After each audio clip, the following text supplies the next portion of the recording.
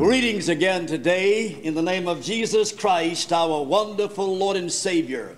It's good to see you here in the auditorium of the Northside Baptist Church today. We welcome every one of you. And to you that's listening out in the radio listening audience, we most certainly appreciate you tuning in to the Northside Baptist Church Hour that's coming to you live right from the auditorium of the Northside Baptist Church here in Athens, Georgia. Now, this is Preacher Edward speaking. Hoping during the hour coming up we can be a real inspiration. So if you'll call a friend and have them to tune in, then they too can be blessed in this hour coming up. If you have your Bible, you turn to Luke chapter 10. It's page 1088 in the original Schofield Reference Bible. You out in the radio listening audience, if you're not getting our daily broadcast, if you tune to the station where you're now listening, you can get the broadcast at 12 o'clock noon each day. I hope you tune in and get us Monday through Saturday. Now, the singing and the message today will be on cassette tape. We send these tape out for a gift of $3 for each tape, and the gift is used to help defray the radio expense. Now, I'm speaking today on this subject: what is mine is mine, what is thine is mine, and what is mine is thine. I'll explain that to you when I get into the message. And the tape will be tape number 173. Tape number 173. We have 170 tapes listed. Be glad to send you a copy of the list of tape we have, 170 listed. And you can select some maybe you'd like to have to play in your home or carry to convalescent homes or prison or whatnot. Received a letter last week from a lady over in South Carolina that received one of our tape, and she let her uncle have it, and he's a guard at a maximum security prison. Carried that tape to the prison. Many inmates heard it and still listening to it. I hope it'll do much good. So you write in and get the tape. My mailing address is Virgil Edwards, P.O. Box 501, Athens, Georgia. 30603 is the zip code number. We covet your prayers. We want you to write to us. Now, if you have your Bible and the New Testament handy, I hope you found Luke chapter 10. Someone was telling me the other day about a man that spoke up when he should have been listening. You have to be careful sometimes what you say. You don't know who's around you, who's behind you. This man went to the hardware store, and one of the dealers there, one of the salesmen rather, met him on the outside. He told him, said, "I want to buy a half a joint of stovepipe." The salesman said, "Well, we don't sell it by half a joints. We'll sell you a whole joint." He said, "I want a half a joint of stovepipe." He said, "Well, I'll go in and speak to the manager and see what he has to say about it." He didn't know this fellow followed him on the inside. He went in, he walked up to the manager. He said, "Listen," said, "there's a nut, a goofy fellow out here on the outside wanting a half a joint of stovepipe." And then he turned and saw the man standing behind him. He said, "Now this gentleman behind us, this nice, handsome gentleman behind us, wants the other half." And so you have to kind of be careful what you say. You're liable to speak up when you ought to be listening. Of course, I guess is always a way to get out of something. Now, Luke chapter 10, beginning with verse 25. "And behold, a certain lawyer stood up and tempted him, saying, Master, what shall I do to inherit eternal life? And he said unto him, What is written in the law? How readest thou? And he answered and said, Thou shalt love the Lord thy God with all thy heart, and with all thy soul, and with all thy strength, and with all thy mind, and thy neighbor as thyself. And he said unto him, Thou hast answered right, this do, and thou shalt live. But he, willing to justify himself, said unto Jesus, And who is my neighbor? And Jesus answered and said, A certain man went down from Jerusalem to Jericho, and fell among thieves, which stripped him his raiment, and wounded him, departed, leaving him half dead. By chance there came down a certain priest that way, and when he saw him, he passed by on the other side. Likewise a Levite, when he was at the place, came and looked on him, and passed by on the other side. But a certain Samaritan, as he journeyed, came where he was, and when he saw him, he had compassion on him. And he went to him, and bound up his wounds, poured in oil and wine, and set him on his own beast, and brought him to an inn, and took care of him. And on the morrow, when he departed, he took out 2 pence, and gave them to the host, and said unto him, Take care of him, and whatsoever thou spendest more, when I come again, I will repay thee. Which now of these 3 thinkest thou was neighbor unto him that fell among the thieves? And he said, He that showed mercy on him. Then said Jesus unto him, Go and do thou likewise.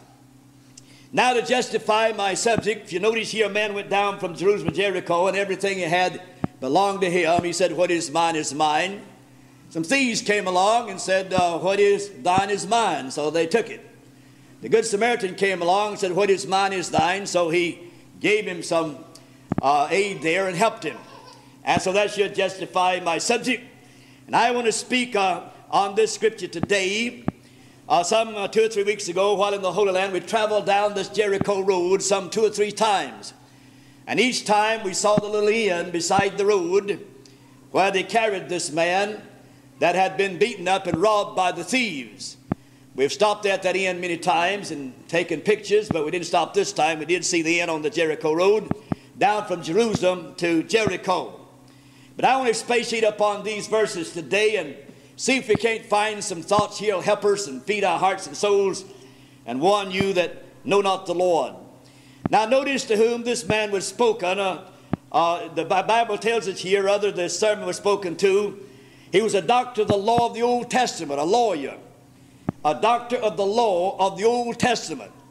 He came to the Lord Jesus Christ asking him what he should do to inherit eternal life. And Jesus told him what to do. He said, this do and thou shalt live, verse 28. Now, he wouldn't live by keeping the law, but the law is our schoolmaster to lead us to Jesus. If a man will follow the schoolmaster, he'll come to the Lord for salvation. And now these people would not claim a Samaritan as a neighbor. That is, the Jewish people in those days. They did not like the Samaritans. They had nothing to do with them because they were half-breed, half Assyrian and half Jew, and they'd have nothing to do with them. And so we find the good Samaritan doing something here that's very commendable, because he did something to help this beaten up Jew that had gone down from Jerusalem to Jericho and had been robbed and beaten up by these thieves. Now the Bible said a certain man went down from Jerusalem to Jericho. Now every name in the Bible, every proper name has an outstanding meaning. The name Bethlehem means house of bread. The name Elijah means strength of God. The name Hebron means fellowship. The name Isaac means laughter. The name Isaiah means God is salvation. The name Jerusalem means the city of God. You ever notice the name Jerusalem, where it's spelled? Right in the center of the name Jerusalem, you have USA. J-E-R-U-S-A-L-A-M. USA right in the middle of Jerusalem. So even now the United States is right in the middle of Israel over there, helping to prop them up and keep them surviving and carrying on in a great way. And then Malachi means my messenger. The name Salem means peace. The name Seth means in place of. The name Terah means delay, and on you go. Checking these names in the Bible. Most all great proper names have an outstanding meaning. Now this man went down from Jerusalem to Jericho and fell among thieves. Now with Jericho, the Dead Sea is the lowest part on the earth on this planet. That is, it's 1,300 feet below sea level, the lowest part on the face of the earth. And to go down to Jericho, you'd go downgrade all the way from Jerusalem. Jerusalem's on a hill, down to the city of Jericho and the Dead Sea. Now this man took a journey from Jerusalem to Jericho. Jerusalem meaning possession of peace, Jericho meaning a curse. And he was traveling down this road on a downward move, going down to Jericho. Now you can look at this parable here from a dispensational viewpoint. You can deal with it also from a pragmatic viewpoint, and you can deal with it also from a prophetic viewpoint. I want to touch on all three today, the time permitting. Now he went down from Jerusalem to Jericho, and to deal with it from a dispensational viewpoint, you'd go all the way back to Adam. This man here is a type of Adam that went down from a possession of peace and fell under a curse. Now when he did, he led the entire human race under a curse. That's exactly what happened in the Garden of Eden. That's what happened when Adam and Eve were expelled from the garden. They were placed under a curse, and from that time until now, the entire human race has been under a curse. And the devil is the god of this world system. So he went down from Jerusalem to Jericho, and he fell among thieves. Now that's exactly what Adam did in the Garden of Eden. He fell among thieves. He fell among the devil and all of his imps. And he was stripped and robbed and wounded in the garden. Adam in the garden lost his righteous standing before God. He lost the Shekinah glory of God that covered his nakedness. And there he was wounded by the God of this world system. Now that's what happened to the human race when it went down in Adam. This man went down from Jerusalem to Jericho, a possession of peace, and fell under curse. The Bible said he was robbed. These thieves saw the man traveling down the Jericho road, and they robbed him. They beat him up, they cast him aside, they took everything he had and left the man. That's what the devil did to the human race in the Garden of Eden. He robbed the human race of all of its righteous standing before God and left it naked before God and expelled from the beautiful garden. Then the Bible said a certain priest came that way. Now this priest saw the man had already been robbed, and he most certainly had no need for him because there's nothing he could get there. And he went on down the road. The next man comes along is a Levite. And so he's typical of the law. And he saw the man had nothing and could do nothing to gain righteousness. So he goes on down the road. Now that's exactly what happened to the human race when Adam fell in the garden from Jerusalem toward Jericho, as it were. He was stripped and left wounded and naked and half dead and bruised and beaten. And so we find then that religion came along. All kind of religion with its ceremonies and deeds and so forth. And when religion came to the earth, religion could not lift man back to God. I don't care how much religion you may have, how many churches you may join. You may be joined every church you possibly could join and be baptized so many times until the tadpoles would recognize your serial number and still die and go to hell. Beloved, religion will not get you to God. There's only one time in the Bible that religion is spoken well of, and that's in the book of James, where it's doing good to widows and orphans. Religion will not save anyone. The devil is a very religious person, and the devil is working today in the religious realm. That's why he's working. He's not worried about the juke joints and the beer dives and things of that type and the cusses and the gamblers. He's already got that crowd. They're led astray by the lust of the flesh, out here serving the flesh and the world and the devil. He's not concerned about that crowd. The devil is concerned about the religious crowd. People getting religion. He wants everybody to get some kind of religion. And there's never been a time when there's so many cults and so much religion in the world as you find now. They tell me in Los Angeles, California, it takes 3 yellow pages to list only the cults in that city, just the cults. And they're springing up every day. Almost anybody can go along and claim he's talked to God, or claim some angel came to him, and start talking about religion. He can get some followers. They'll, Lord, join up with him. They'll follow him. He can get some followers and start him a cult, start him a movement. That's why you have so many cults in the land today. Human beings, demonized, led by the devil, go out and get people to follow them in their cult. That's why you need to understand the Word of God. So we see religion came along. Religion can't lift man to God. And then God gave the law. The Levite represents the law. And law can't save man. Now you can keep the 10 Commandments and go as straight to hell as a martin to his gourd. Beloved, you cannot go to heaven by keeping the law. The Bible plainly tells you that if man could have been saved by keeping the law, there'd been no need of Jesus coming and paying the sin debt. So the Levite went by on the other side. And so this man fell among these thieves, wounded him, left him half dead, and departed and left him there in the road, in the gutter. That's exactly the way the devil will do you. He'll get you in trouble, and then he'll laugh at you and leave you. Now this man was left half dead, and that's a picture of the human race today. The human race is half dead. It is spiritually dead and physically dying. That's a picture of the human race today. Spiritually dead, physically dying. He's alive manward. The human race is alive worldward, alive sinward, but dead Godward. Now you must keep that in mind. Every lost sinner today is dead in trespasses and dead in sins. And you must keep that in mind. I don't care how religious you are, you're dead in trespasses. You're dead in sins. Hell will be your destination if you die without God. But I'm glad that someone else came along. In verse 33, if you notice, it said, a certain Samaritan as he journeyed. Now you must remember that the Jews had no dealings with the Samaritans. Read John 4, I'll tell you so. And this was a wounded Jew. He had been beaten up and robbed and left there half dead, and this Samaritan came along. Now the Jewish Levite, the Jewish priest wouldn't help the man. Although he was a Jew, they just went on by and left him. And he was there bleeding, and the Good Samaritan came along. Now the Good Samaritan here is none other than Jesus Christ. He pictures himself as a Good Samaritan. He calls himself that. Now he journeyed. The Bible says he journeyed. Now this Good Samaritan journeyed down the highway. He finds this man. That's exactly what Jesus did. Jesus journeyed. One day God the Father said to the Son, I want you to take a journey. I want you to journey down to the earth. I want you to walk up on the shores of Galilee. I want you to perform miracles.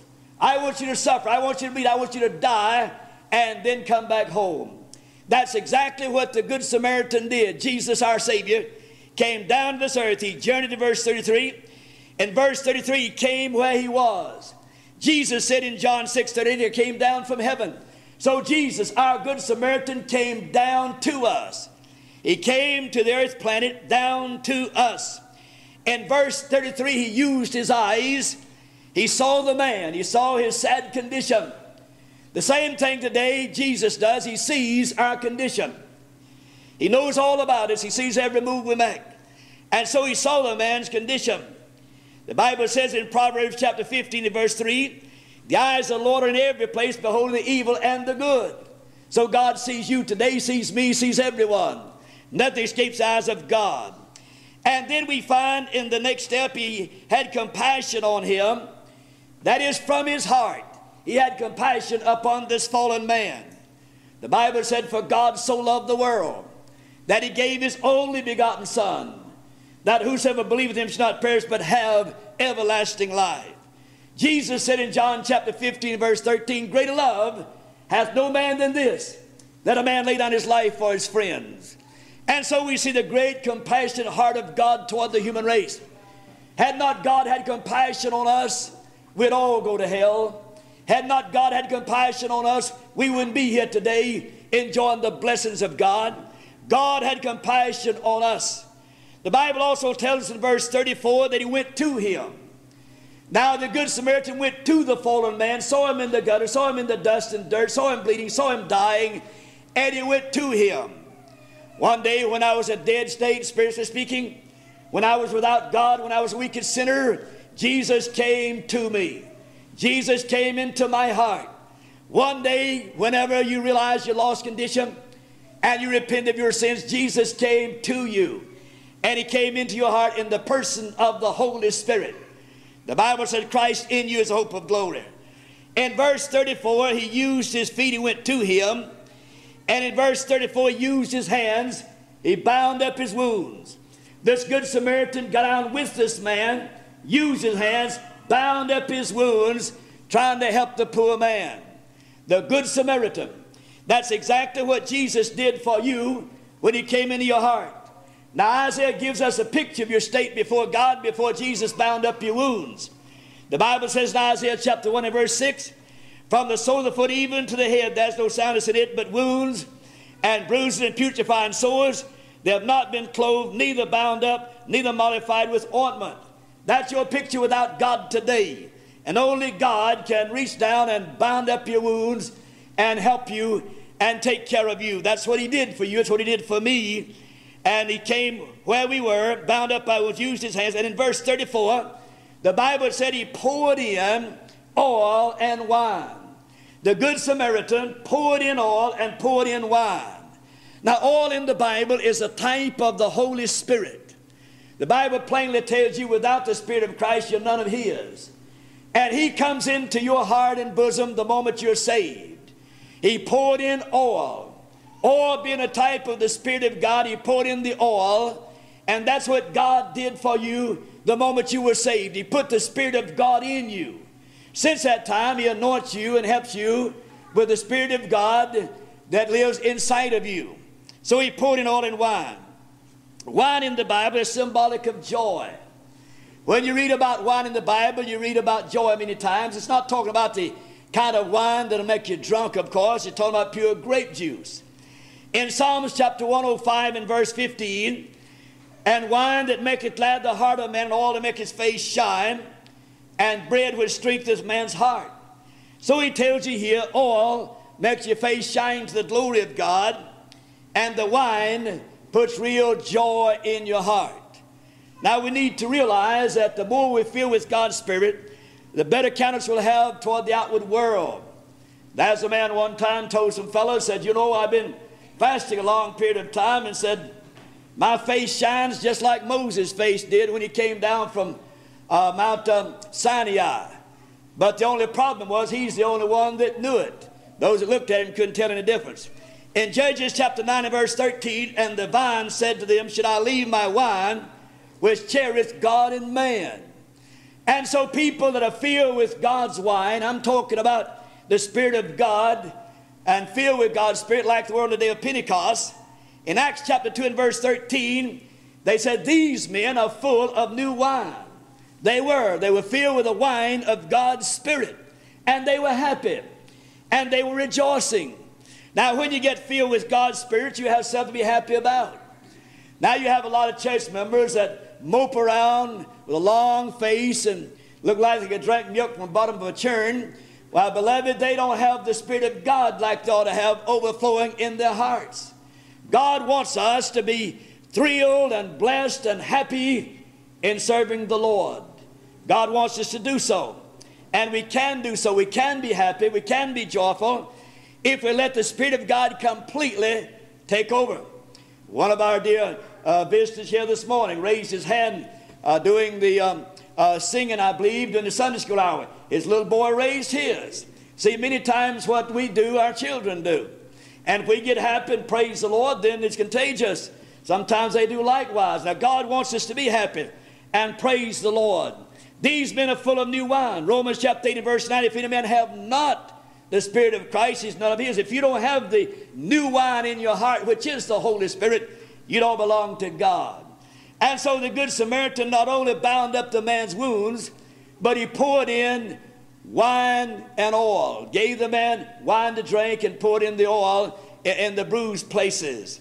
That's what he did for fallen man. That's exactly what God did for you when you got saved. God put the oil in you and gave you the wine to drink that you might enjoy the blessings of God. Over and over again in the Bible, it speaks about being filled with the Holy Ghost and with joy. And then in verse 38, we find the Good Samaritan did something unusual. He set him on his own beast, verse 34. That's just like the Lord Jesus. He set the man on his own beast. The Good Samaritan said, you ride and I will walk. He came down that we might go up. He died that we might live. He walked on the earth that we could walk in heaven someday. See, Jesus came down so we can go up. He died so we can live. He walked on the earth so we can walk in heaven. Now you keep that in mind. He said, you ride my donkey and I'll walk. And the Good Samaritan helped this man on his donkey, and he didn't leave him there. He brought him to an inn. The Bible says in verse 34, if you notice that, he brought him to an inn. Now, an inn in the Bible is a place of safekeeping. The inn in the Bible is a type of the church. The innkeeper here is a type of the Holy Spirit. Now, when God saves you, he puts you in the body of Christ. He puts you in the invisible body of Christ, and then you become part of the local assembly. When you unite with God's people, you become part of the local assembly, the visible assembly of God. So when you get saved, the moment you're saved, you're placed into the body of Christ. And as quickly as possible, you need to line up with a good Bible-believing church and serve the Lord. He brought him to an inn. He brought him to a place of safekeeping. The safest place for any Christian as he serves God is in the local church. There you have people to fellowship with. You have people to pray for you. You have people to guide you and help you. You have a pastor to preach to you and teach you the Word of God and to pray for you and to help you. And we need each other. That's why God established a local church. We might have each other. That we might get together, can pool our resources. We might get the gospel out by missionaries and radio and orphanage homes and camps and wherever we can, like we're doing here at Northside. That's why that God wants us to have a local assembly. He wants you to have an under shepherd, that he might lead you and help you and teach you and protect you from the wolves that might come your way. And so he put him in the inn, and the Bible said he took care of him. I'm glad when God saves a man, They doesn't just turn him loose to let him run free or run wherever he wants to go. But the Spirit of God indwells him and watches over him and protects him and guides him step by step. He said to the innkeeper, take care of him. He meant for the innkeeper to take care of the man, take care of him, verse 34. The Bible says in Philippians 4:19, but my God shall supply all your needs according to his riches and glory. He didn't say all your wants, he said all your needs. And so when God saves you, God is obligated to take care of your needs according to his will. In Psalms chapter 37, verse 25, I've been young and now I'm old, yet I've not seen the righteous forsaken, nor his seed begging bread. David said, I'm an old man. I was young, now I'm an old man. I've never seen the righteous forsaken, nor his seed begging bread. God will take care of his own. Now I want you to notice the prophetic viewpoint of this parable. I've given you the dispensational, right up to the coming of the Lord. I've given you the pragmatic phase of it, what happened on the Jericho road. Now let's look at the prophetic phase of this parable. In verse 35, the Bible tells us here that he promised to come again. The Good Samaritan is coming again one of these days. He's promised to come again. And then we find in verse 35, he said, if there's anything extra, lay that on my account, charge that to me. The Good Samaritan said to the innkeeper, charge everything to me. If anything extra, charge that to me. In 1 John chapter 2 and verse 1, the Bible said, if any man sin, we have an advocate with the Father, Jesus Christ the righteous. Now he is our lawyer, he is our advocate at the right hand of God the Father. And every time the devil accuses one of God's children to God, God said, Jesus at the right hand of the Father said, lay that to my account. Charge that to me. I paid the sin debt. When Jesus died on Calvary, he paid all of our past, all of our present, and all of our future sins. Jesus paid for all sins from the beginning to the end. And every child of God, when he's accused by the devil, then all he has to do is go to God in prayer. Jesus said, charge that to me. And if we confess our sins, he's faithful just to forgive us our sins and cleanse us from all unrighteousness. He said, if there's anything extra, I'll take care of that. And Jesus Christ paid for all of your sins. Your past, your present, and your future sins. All of it is charged to Jesus. In Hebrews chapter 7 and verse 25, wherefore he is able also to save them to the uttermost that come unto God by him, seeing he ever liveth to make intercession for them. Jesus ever liveth at the right hand of God the Father to make intercession for God's people upon the earth. In the book of Philemon, verse 18, Paul speaking there about Onesimus, he said, if he's wronged thee, owe thee anything, or ought put that to my account. Paul said, charge it to me. Don't hold it against him. And Jesus today says, charge everything to me. All of my children, from the past, the future, present, the future, charge everything to me. I paid for that on the cross. And so today, beloved, when the devil disturbs you, just get on your knees, talk to your Father, confess your sins and mistakes, and all that is charged to Jesus. And you won't have to pay for that at the judgment seat of Christ. The Good Samaritan says, charge everything to me. When I come again, I'll take care of all at expense. And one of these days, that Good Samaritan is coming back again. That Samaritan is the Lord Jesus Christ. When this man started from Jerusalem, he said, what's mine is mine. The thieves came on the scene and said, what's thine is mine, and they took it. The Good Samaritan came along and said, what I have, what's mine is thine, and they gave it to him. So that was my subject for today. What's mine is mine, what's thine is mine, what's mine is thine. The tape is number 173. It's available. You in the radio listening audience, write in and get the tape. I appreciate you listening today. God bless you. You've listened well. I appreciate you in the radio listening audience. Let us all stand to our feet. Our Father, I pray today that you'll take the message and use it to thy glory. We thank you for the Good Samaritan that paid the sin debt, that we might have eternal redemption through his precious, precious shed blood. Our Father, as the old song says, all to him we owe. Sin had left a crimson stain, but he washed it white as snow.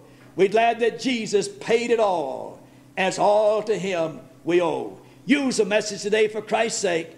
Amen. Now as David plays for us, if there's anyone in this building today that'd like to get saved, come back to God, come down and join the church, rededicate your life, or any reason that God prompts you to come forward on, I want you to obey the Lord while she plays. Would you come? Maybe God is speaking to you right now. Would you come? How about it?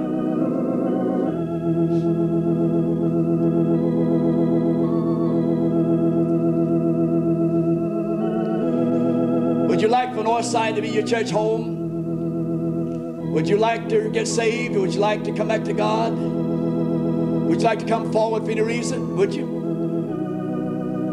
Now is your opportune time. Would you come?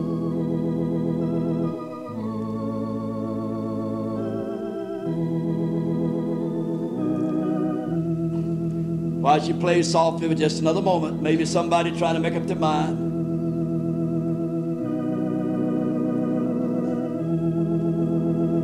We want to help you. We will help you.